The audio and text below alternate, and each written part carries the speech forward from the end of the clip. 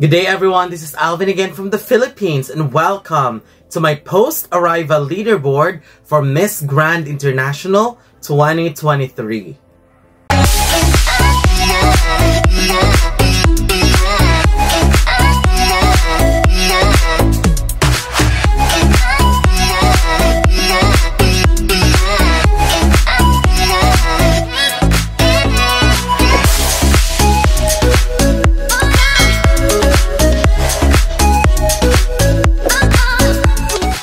Welcome. So this is my fourth leaderboard or my post-arrival, my first leaderboard after they already arrived in Vietnam for the competition. And this leaderboard is purely based on everything that we've seen from the moment they arrived, how they performed, all the other activities, and everything definitely changed in my leaderboard. But let's see if we currently share the same list. I'm uploading this prior to the Best in Swimsuit competition, which will be held later today. So, here are my current top 20 post-arrival. Number 20, Mexico. Maria Fernanda Beltran. I have seen her in her best look, and I've seen her in her okay-ish mode too. She's got a tendency to be left out, but if she sticks with what brings out the best in her, what makes her look like a real standout, then she could potentially deliver and pull a solid spot in the semifinals. They just need to find the best choice for her and stick with it. Number 19, Australia. Michaela Rose Fowler.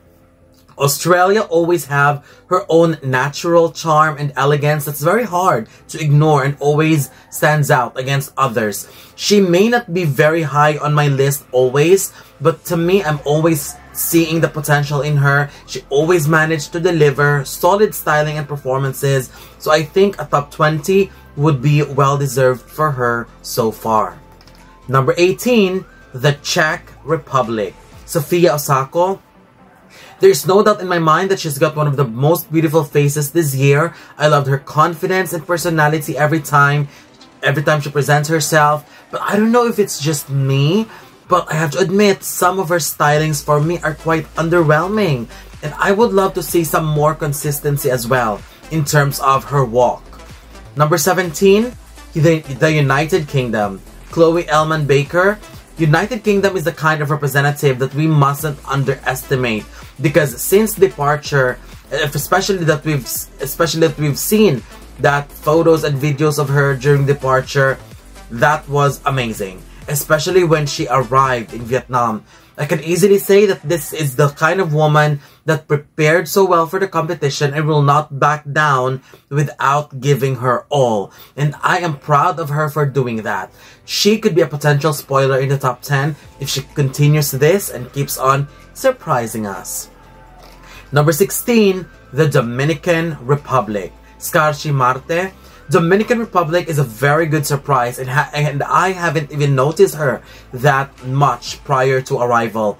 She's got a strong stage presence and strong walk too, and have been quite impressive in some of the events already. I would love to see her bring some more spark, because if she does, she could potentially do very well in the finals and might even place high. Number 15, Brazil. Adriana Yanca. Brazil is strikingly beautiful, and she always managed to look great, especially if her styling showcases her youthful aura and look.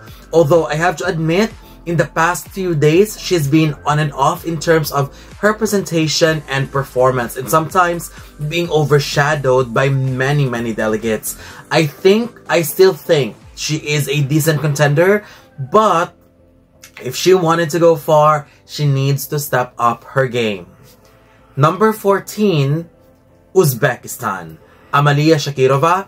A surprisingly good candidate. She always have that infectious and high level of energy, especially when she's on stage, and also she can manage to deliver solid performances and styling. She could be one of the surprises that could give other frontrunners a run for their money. Watch out for this one, because she could come for one of the top spots. Number 13, India. Arshina Sumbul. Undoubtedly one of the most improved candidates on this list. She is doing an incredible job so far, And to think that she was one of the ladies who's got very short time to prepare for the pageant, what she's shown so far is quite impressive. I am looking forward to see more of her performances because her walk is quite good too. Number 12, Nigeria. Boma Dokubo. Nigeria is clearly Africa's contender. Her personality and confident performances with her strong aura is always her best asset. I also appreciate that she takes risk in terms of wardrobes and performances and styling, and at the same time taking the risk and nailing them as well. With her beauty, charisma, and caliber, I have no doubt that she would make it and might even go far. Number 11, Netherlands. Melissa Botema. Netherlands is delivering in the competition too. I love how she looked most of the time. She's always looking beautiful and her performances were great, but I would love to see it to be much stronger. I would love to see a level up version of what she's showing us so far.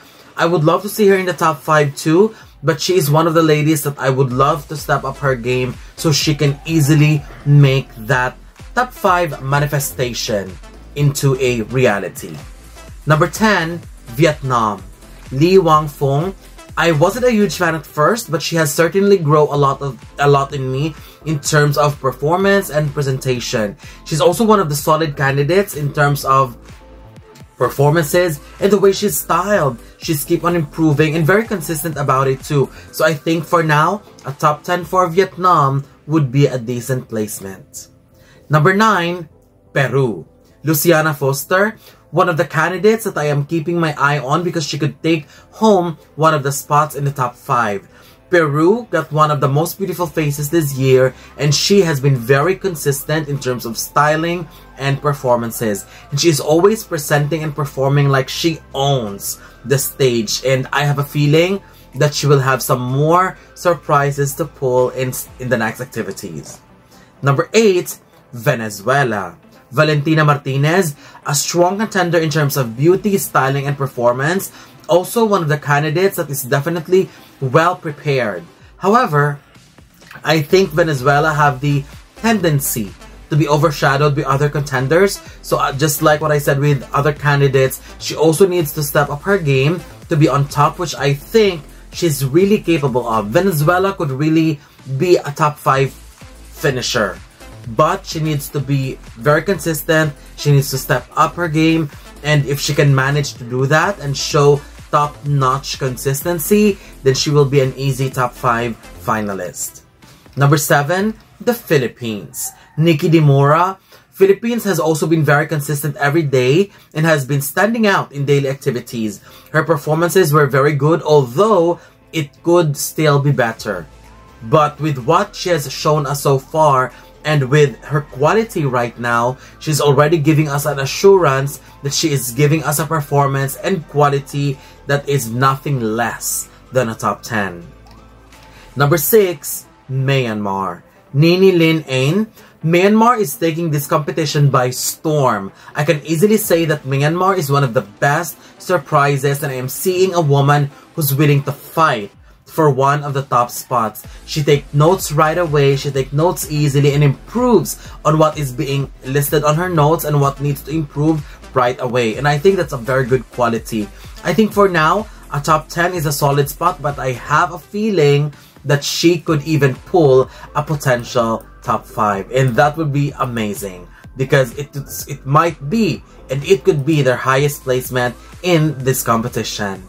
Number 5 goes to Thailand. Tawipornping Chamrat. Thailand is someone that you can already be so sure to be in the top 5. She's got the beauty, the aura, the charm, confidence, and charisma of a top 5 contender. Her performances were really great too, and her stylings were impeccable and impeccably close to perfection.